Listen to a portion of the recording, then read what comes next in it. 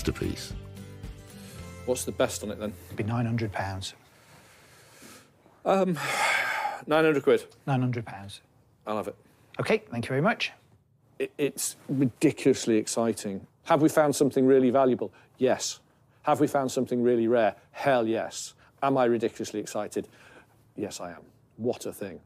It is rare to find things like that. It doesn't happen every day. Boom, get in. Absolutely astounding. These look interesting. The 19th century. These are ceramic plaques, I think, on the side, are they? Yes. Why the letters? What's They're library bookcases, so there would have been a huge run of them, probably 12 of them. I mean, they're 1850. What can you do before I go? 1,500 for the pair. Can you sweeten it a bit and 1,400 quid and I'll buy them? I'll have to make a call. OK. Just to make myself feel better a bit, Yeah. that's all. OK. Another thing we find here, a pair of low ebonised open bookcases with painted ceramic exotic bird relief, adjustable shelves, enamelled letters on them. Great. OK, I'll let them know. 14's fine, he says. Well, let's have them. OK. £1,400 for the pair. Look, there's money to be made. Let's not be daft. They're great, either side of a doorway, either side of a fireplace. Really, really usable. I think we've done everywhere. Do you want to start packing everything away? Yeah. Have you got some people to help? Yeah. Won't be long. We were buying from the minute we walked through the door, you know, buying those wonderful Regency bed steps, through to paintings. And there's still more. I could spend hours here. It's a brilliant trade call. It's one of those places that really you need to be coming to almost every day. While we've been here, but there's been 2 or 3 dealers unloading fresh stock. It's a cracking antique centre. Then we had one remarkable find. Something that you don't pick these things up every day. You really, really don't. Really unusual. Today was great. Drew seems to have bought really well. We're really pleased with what we've sold in. I'm guessing that our tenants are going to be happy with the results. And, yeah, it's a fantastic day had by all. Thank you, mate. Much appreciated. Cheers. We'll see you again. Thanks very much for today. All right, cheers. See you again. No Bye problem. now. Look after yourself. Cheers. Bye. Well, that Newark Antique Centre could not have been better. No, I think you did very well there. That was good, wasn't it? It was. But to walk away with that mirror, what a find. Bar the paint on it and the minor losses, it is utterly untouched. If you took the paint off, right, it's never had anything done to it. The mirror plate has never been out.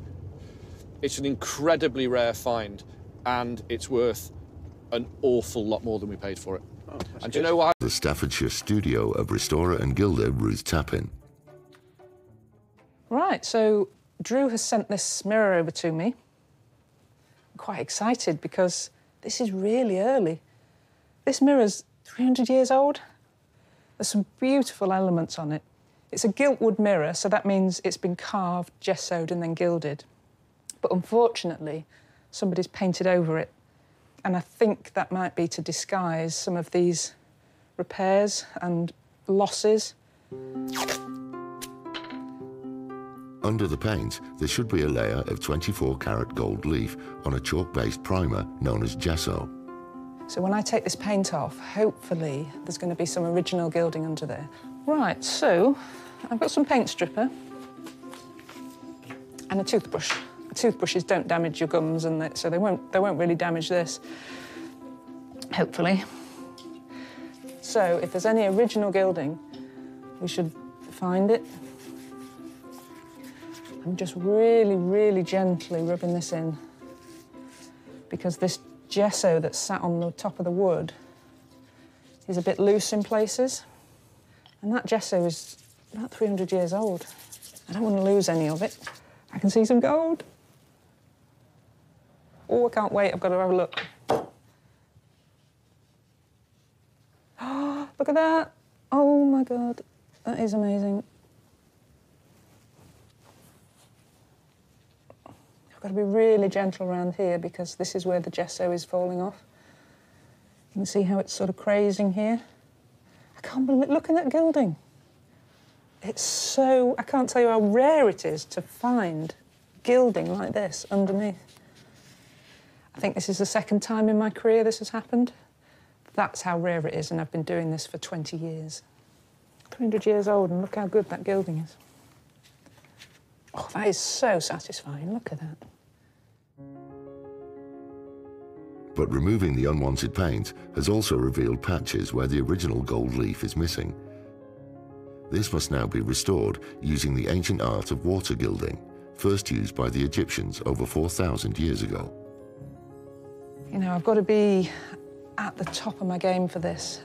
These are tiny, tiny little repairs, but they need to be millimetre accurate, if not more accurate, because when the gold's this good, any tiny little error, it'll show up and it'll scream at you. So this is the gold leaf. It's 23.75 carat. It's nearly pure gold. It's a beautiful colour, and it's what this would have been gilded with originally. It's very, very fine. If I breathe on this, it's going to blow away.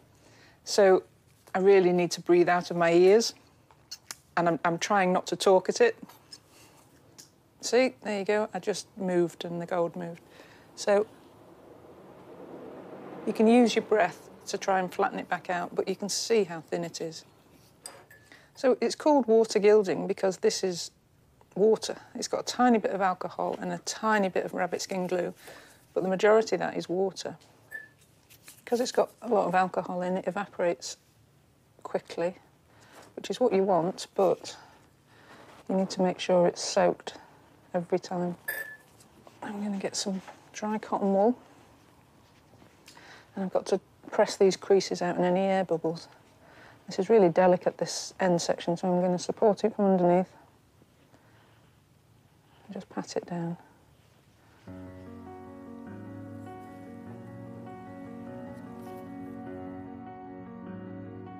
After 26 hours of painstaking work, Ruth has confirmed Drew's informed guess about this mirror's rarity. Restored to its original radiant condition, it can now be clearly dated to the early 18th century. Don't want this to look too new. The gold is really clean, and you wouldn't really expect that on a 300-year-old mirror. This has been treated so well. So I've got to leave some age with this piece. He can genuinely say it's all original gilding. There's going to be a few little repairs, but basically this is as was 300 years ago. He's very, very lucky. He had quite a good eye buying this.